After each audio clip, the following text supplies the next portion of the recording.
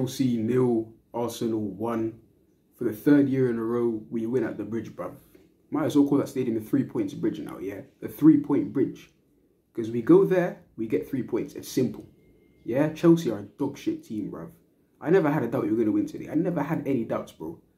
Like, I see Chelsea on the fixture list at the beginning of the season. I'm like, cool, 3 points. Simple, bruv. They're a dead team, bro. Yeah?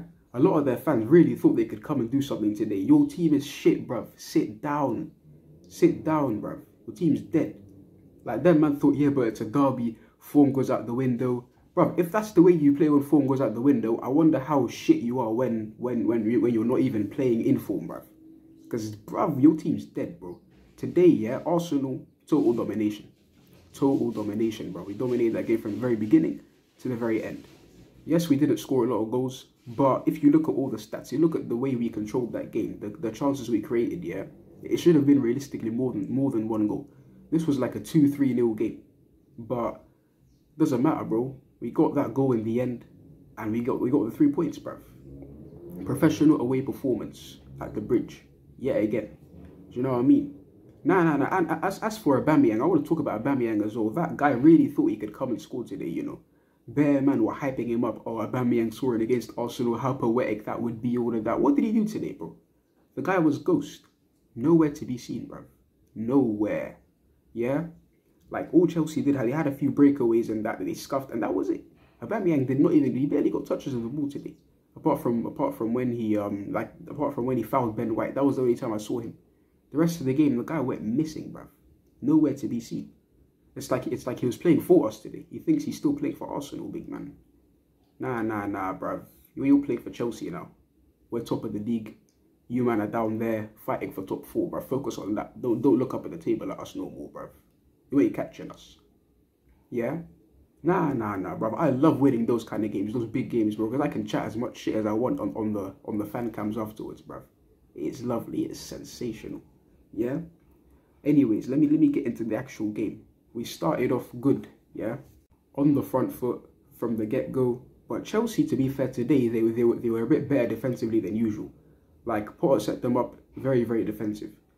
But that's probably why we won that game, because Chelsea, it was clear they weren't playing for a win today. Chelsea played to park the bus and get a draw, bruv, or hopefully get a quick counter attack. They didn't want to play football today. They didn't want to play football. We went to their house. We are the ones that played the football, bruv. Yeah, we played the football at their ground. They didn't want to play it from the get-go, bruv.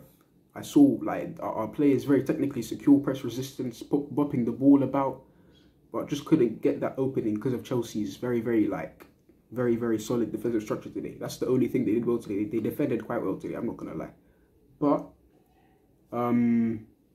like certain individuals that we had, like Jesus, for example, bruv. I don't know when this guy's ever gonna get his goal.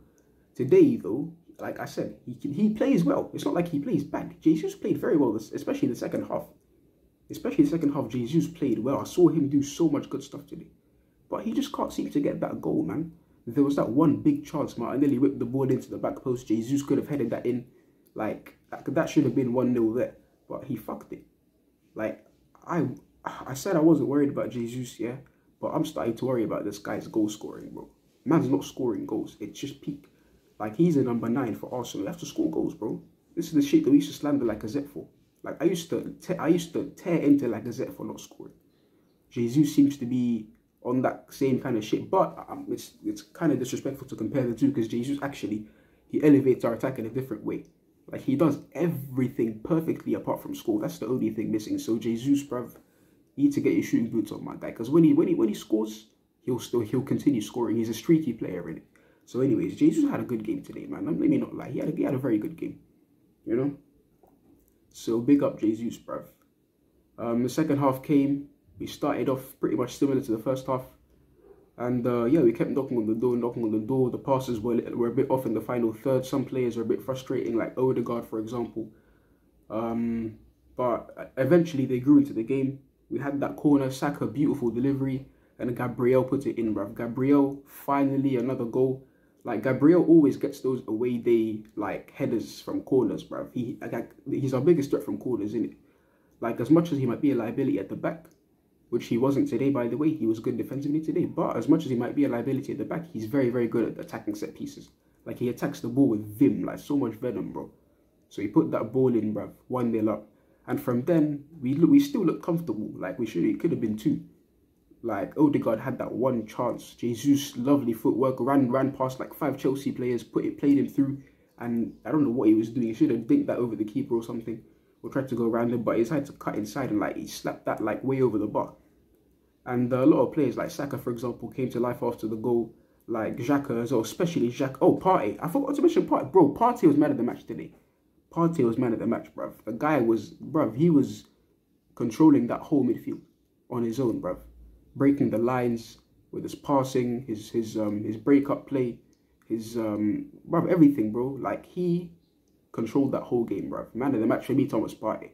He was looking like Sergio Busquets out there today. It was sensational.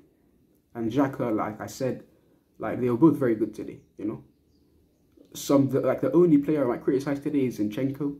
Like, I saw him in the lineup. I was so happy that Zinchenko was back. But, yeah, he didn't have his best game today. A lot of times it was a bit sloppy, gave the ball away. But I'll just put that down to a lack of match sharpness. And so, yeah, like, Zinchenko, when he plays, he's on it, brother. Zinchenko, like, he glues the team very well together. Like, he's also one of the very important players in this team. So, yeah, Zinchenko, he had a bit of an off game today, but it weren't that bad. Tierney came on. Tierney did a very brilliant job. Big up Kieran Tierney.